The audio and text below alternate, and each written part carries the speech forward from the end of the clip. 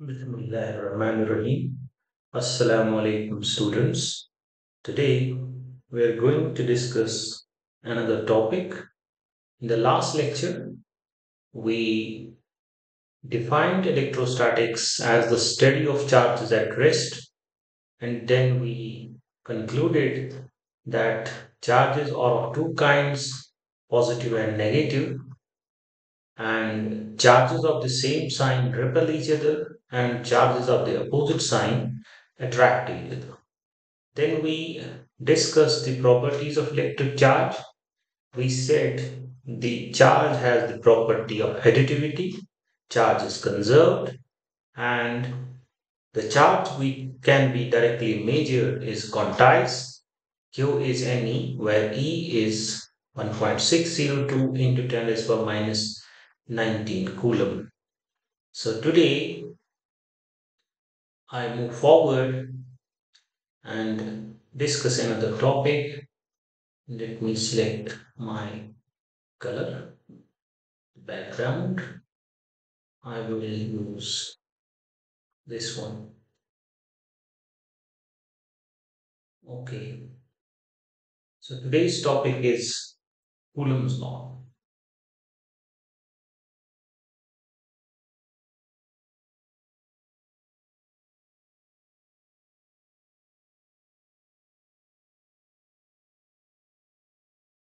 You know, Coulomb's law is the force law of electrostatics. That means using Coulomb's law, you can calculate the electric force between two charges at a given distance. What does it say? It says if you have 2 point charges, Q1, Q2,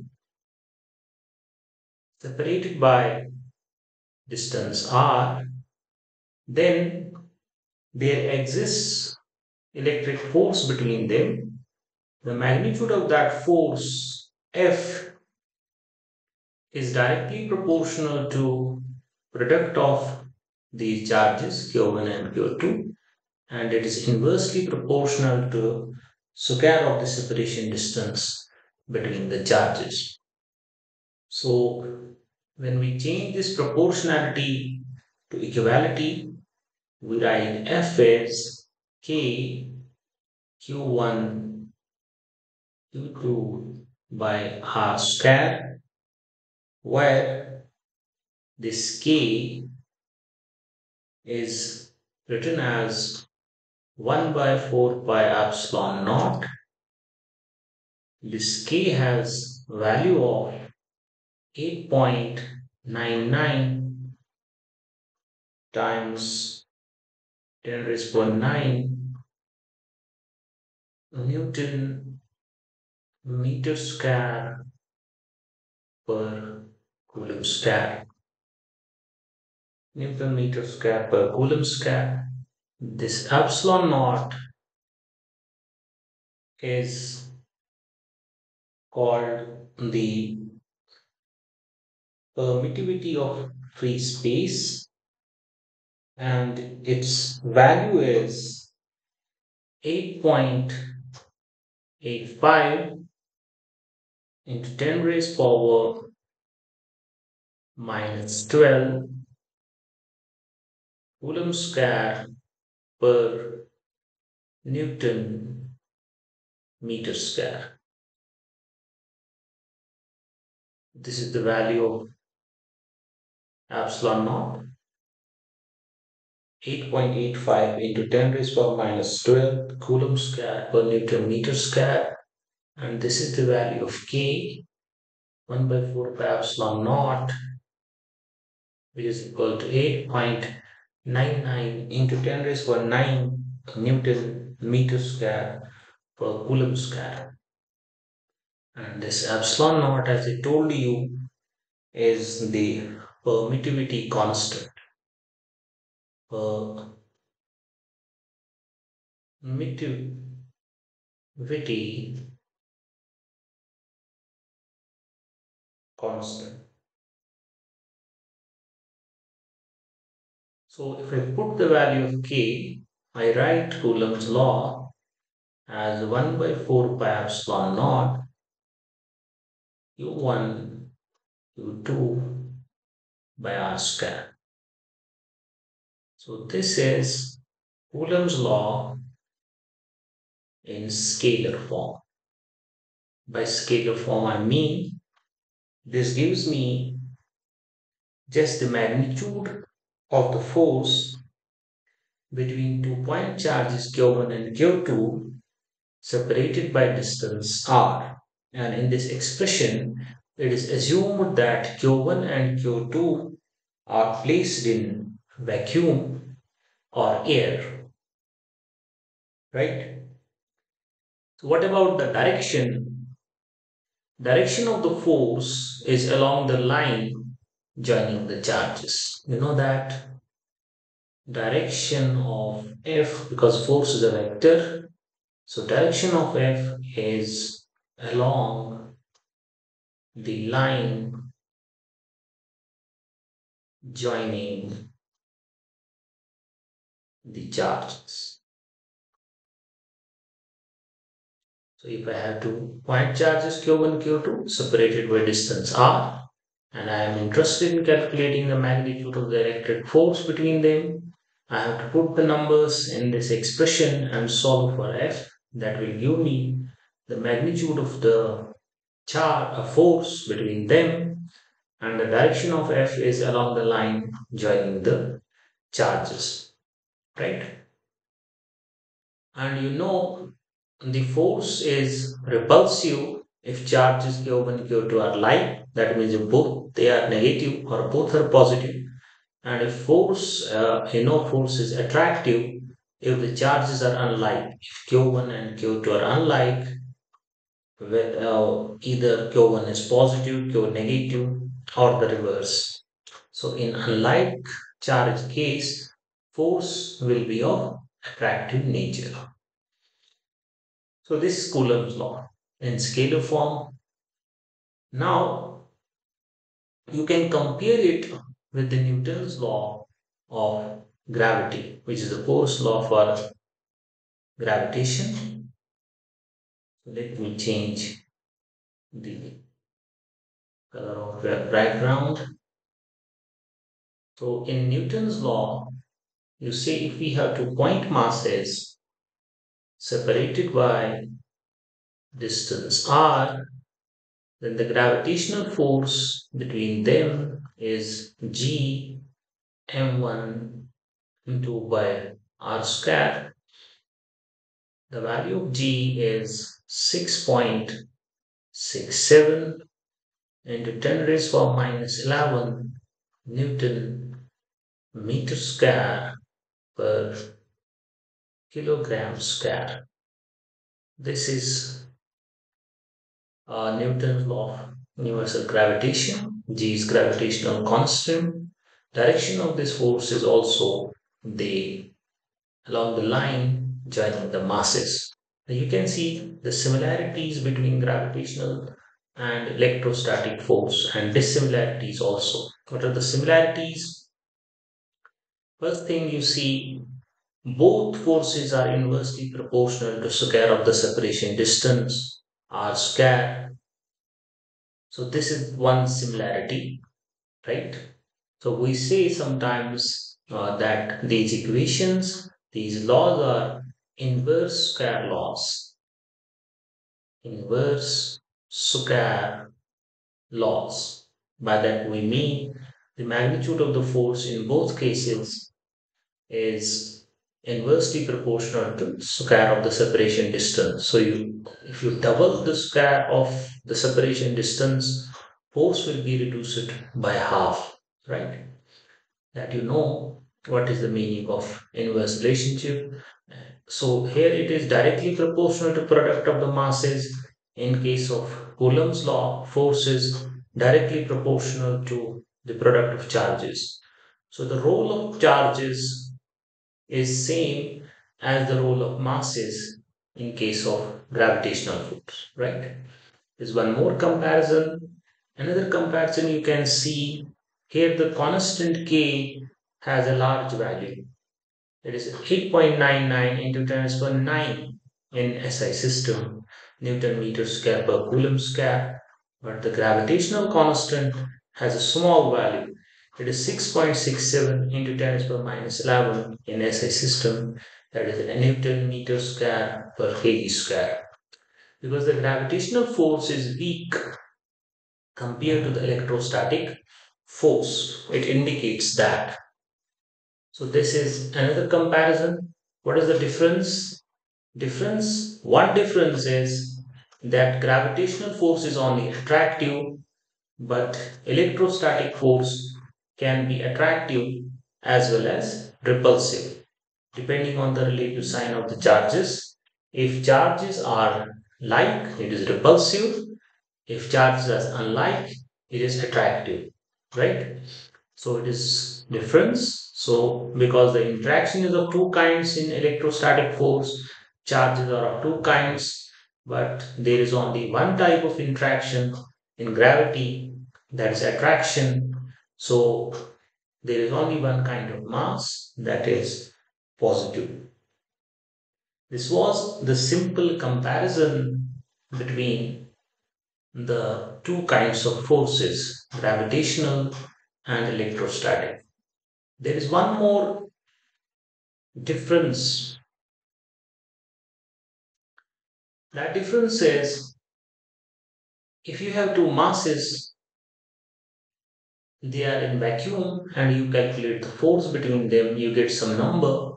Now, if you change the intervening medium, you may place in between M1 and M2 oil, some material, you may have some brick wall.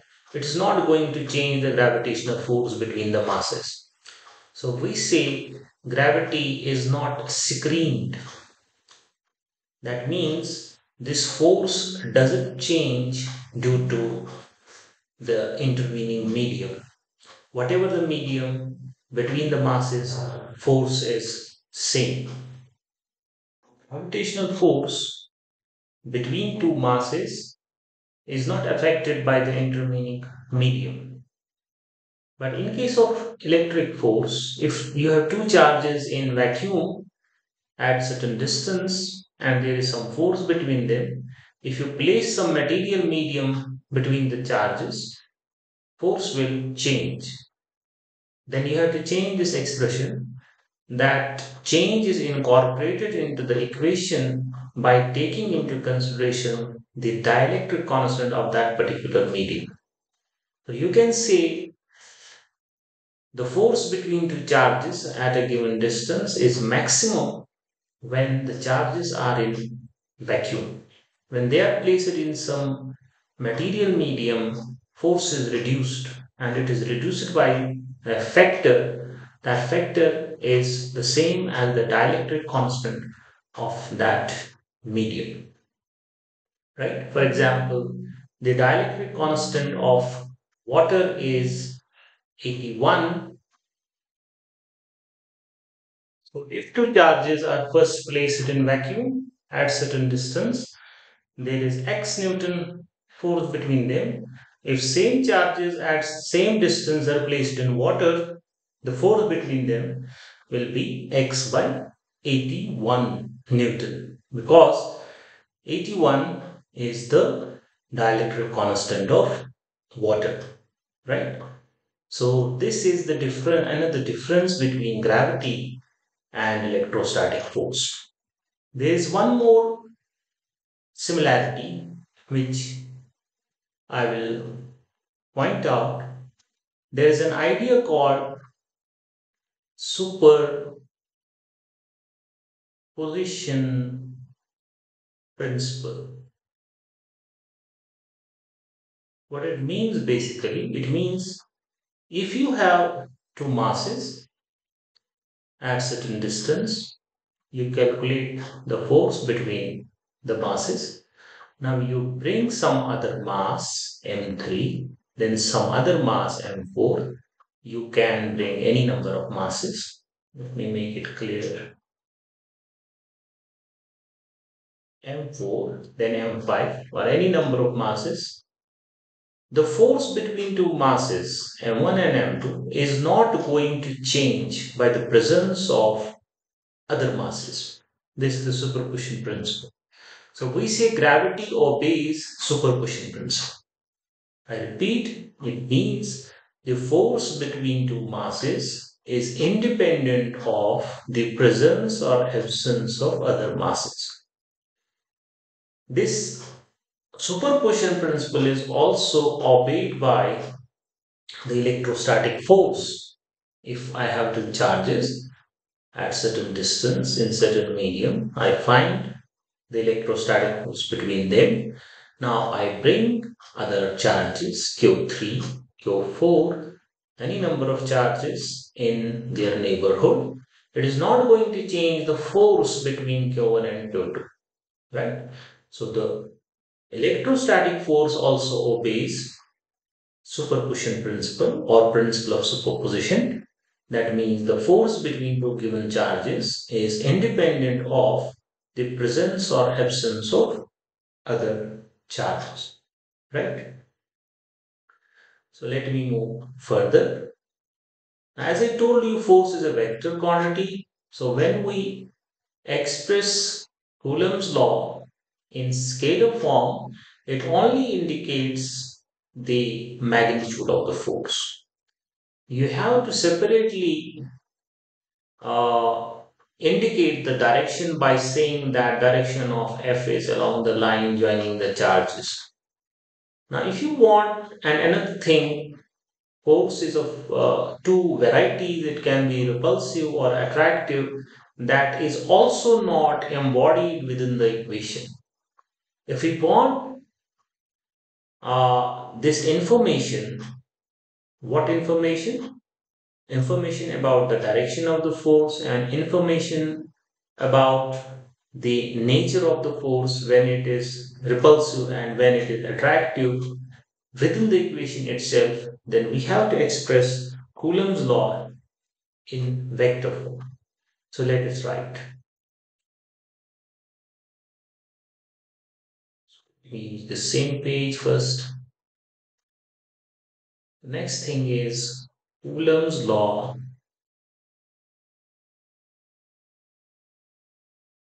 in vector form, right? So let this be my Q1.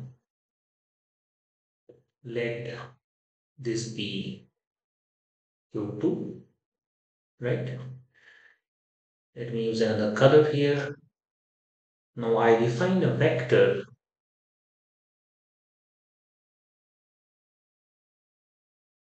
R12. So R12 is a vector pointing from Q2 to Q1. That means R12 vector locates Q1 relative to Q2, right? Now let F12 be the force on Q1 due to Q2, right? F21 be the force on Q2 due to Q1. Some books do the reverse. They represent by F12 the force on 2 due to Q1. Same goes for F21. That is not important. Important is you need to define your symbols. I am representing by F12 force on Q1 due to Q2. F21 force on Q2 due to Q1. So first subscript indicates the particle on which force is acting. Second subscript indicates the source of force, another charge, right? So in this diagram, I am taking these charges as like charges. So let they be like. That means they are either both positive or both negative. In that case, there will be repulsion. So F12 will act on Q1 away from Q1 along the line joining the charge. So this will be F12. Q2 is pushing Q1 radially away because we are talking of light charges, there is repulsion. Now Q1 will push Q2 radially outward, and this is the force that is F21. So F21 is acting on 2. This is F21, this is F12. Another thing, I define a unit vector that is R12 cap. So what is R12? It is a unit vector in the direction of R12 vector. Remember, you can define unit vector in any direction. So my R12 unit vector, it is what? It is a unit vector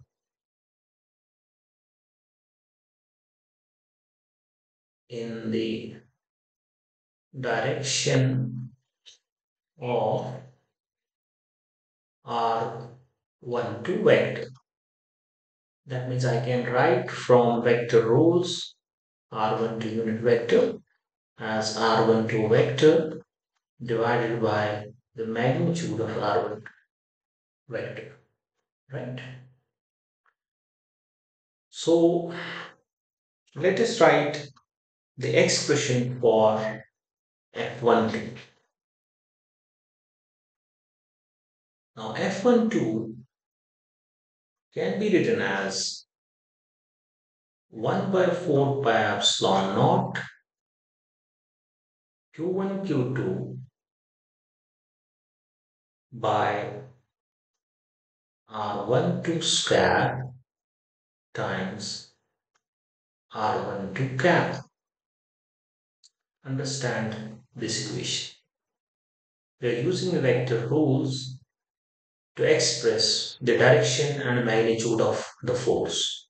And first, see, we know this force has magnitude equal to 1 by 4 pi epsilon naught times the product of the charges divided by the square of the separation distance. Now, separation distance here is the magnitude of R12. So, in the denominator, we write square of the magnitude of R12. Now, we know this force has same direction as the unit vector R12. So, I write here R12 cap because we know this whole thing is a scalar, and scalar multiplied by a vector is a vector, right? If this, so this expresses the magnitude of F12 as well as the direction of F12. You can also write it this way.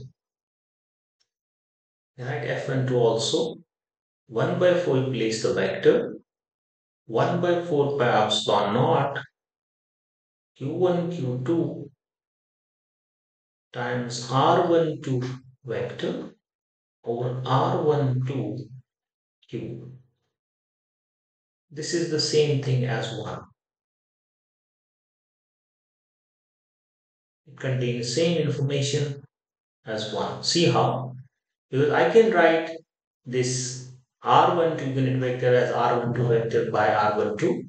So I have made that substitution. Instead of R12 cap, I write R12 vector divided by R12 What's that? Q. So this is the same thing. It is 1 by 4 pi epsilon naught Q1 Q2. It indicates the magnitude is same because R12 in the numerator you have R12 vector.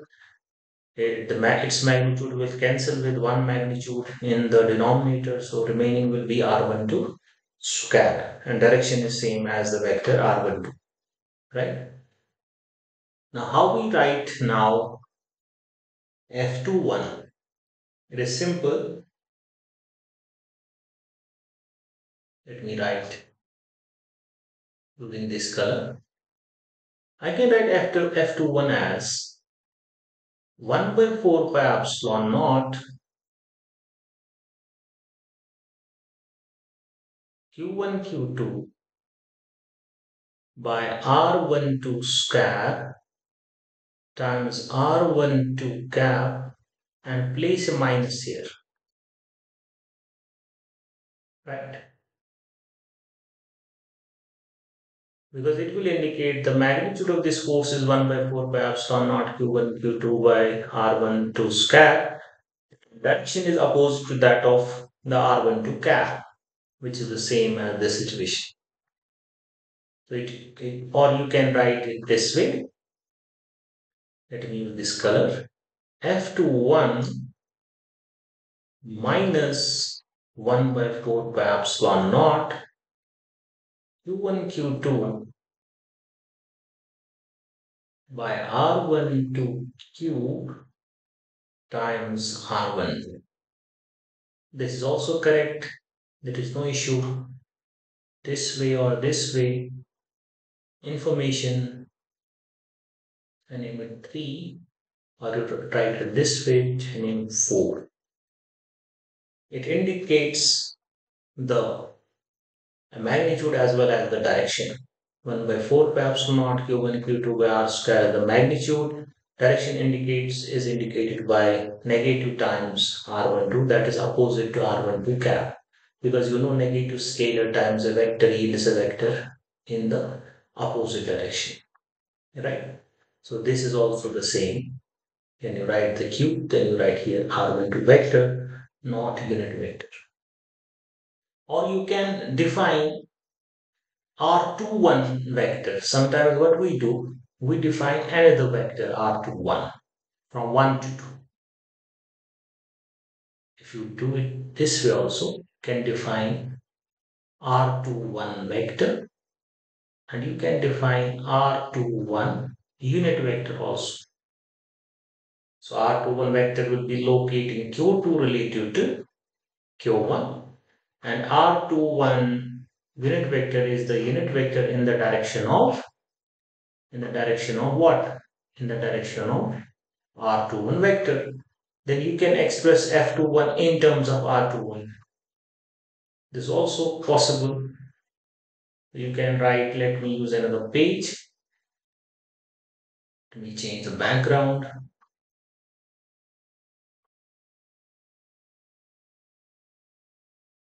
Let me use this color. So that way you can write F21 as 1 by 4 pi epsilon naught Q1 Q2 by R21 square into R21 unit vector, or you can write F21 as 1 by 4 pi epsilon naught Q1 Q2 by R21 cube times R21 vector. We name it 5 and 6. This is my 5, this is my 6.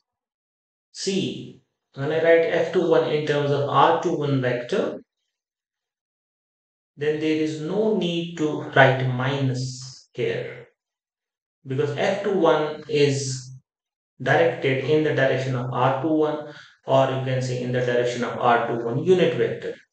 But when you write it in terms of R12 vector, then you have to write the minus because it is oppositely directed to R12 vector, right? It is in the direction of R21 but oppositely directed to R12, right? So both imply the same thing, whether you write in terms of R12 or in terms of R21. So here you can write R12 in the denominator or R21. There is no issue because the magnitude of R12 and R21 is the same. There is only direction which differs them. So from 1, 2, or 3 and 4, or you can use 5 and 6, you can see F12 is minus times F21. What does that mean? That means these two forces are an action reaction pair. They have same magnitude, they have opposite direction. Compare the expression for F12 with the expression for F21 in any form, whether you use this and this in the unit vector notation, or you use the vector r1 to r21 or r1 to r12. In all situations, you see f12 is having same magnitude as f21, but they are oppositely directed, so they are action reaction pair. That's why in the diagram I have uh, made these lengths equal, because length of the vector indicates the magnitude and they are oppositely directed. This is to the left, this is to the right, right? This is how we express the Coulomb's law in vector form. One thing you need to understand, I told you it indicates the magnitude as well as the direction. Now see, it also indicates the nature of the force, when it is like and when it is unlike. See, if these charges are, we wrote the expression for like charges. When charges are like, both are positive or both are negative, but the sign here will be positive. Here it will be positive, here it will be positive, here it is negative. It is not negative because of the sign of the charge. This negative is because F21 is oppositely directed to R12 cap. Now see, if the charges are unlike charges, there will be attraction. That means, let me draw this figure. If this is Q1, this was my Q2, then I defined vector R12 like this. This was my R12 vector. This was my R21 vector. And then there are corresponding unit vectors. This is R12, this is R21, right? Now, if the charges are unlike, then charges are unlike, one possibility is Q1 is positive, Q2 is negative. Product is negative, right? Second possibility is the reverse. Q2 is Q, first I said Q1 is positive, Q2 is negative, or the reverse. In both cases, the product of the charges will be a negative thing. What will happen? Forces will reverse compared to the repulsion situation. Now, F12 will be this way, this will be F12, and this will be F21. Now, this reversal of the forces is also indicated in the equations expressed in vector form. See how? When Q1, Q2 are unlike charges, product is negative. Here you will get one minus here. That minus will reverse this F12. And similarly, whether you write it this way or this way, you are going to get one minus here. This minus will turn into plus, because when Q1, Q2 product is negative, for unlike charges, there will be one more negative. This negative, negative will become positive. This direction of F21 will be also reversed. That means when you express the Coulomb's law in vector form, direction of magnitude, information about the magnitude, sorry, it indicates the magnitude, it indicates the direction, it also indicates that like charges repel and unlike charges attract, right? I hope it is clear to you. I stop here. So today, now let me summarize.